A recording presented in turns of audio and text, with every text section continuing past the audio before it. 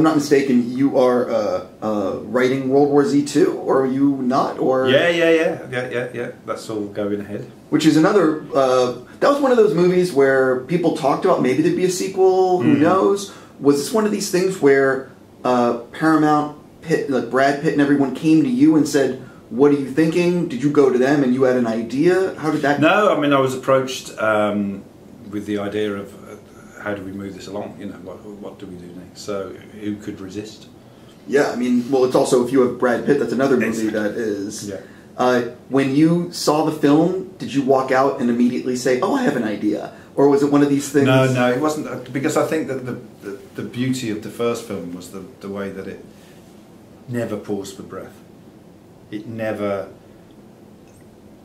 spent a moment thinking, "Hang on a minute, we'd better tell the audience what this is all about." 'Cause it didn't, you know, it stayed in the moment. It stayed with that person. Is this one of these things where you're writing right now, or is it? Where are you in the writing process? A draft has just been delivered. I understand. Speaking of your writing process, and for example, using that as an example, how do you typically like to write? Are you a 9 to 5 writer? Do you have, because a lot of writers I speak with have like a golden period, they wake up and they write immediately for 3 or 4 hours? That's exactly what I mean, I think first thing in the morning is the time.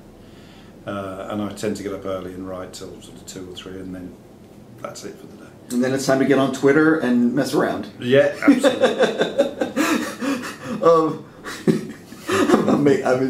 I am curious though, is this one, when you are writing a project like that, does the studio tell you, "Hey, don't talk about this at all," or is it sort of like know? Yeah.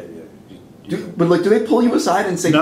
I think it's very apparent that it's not something that you want to discuss. You know, what's going to happen isn't something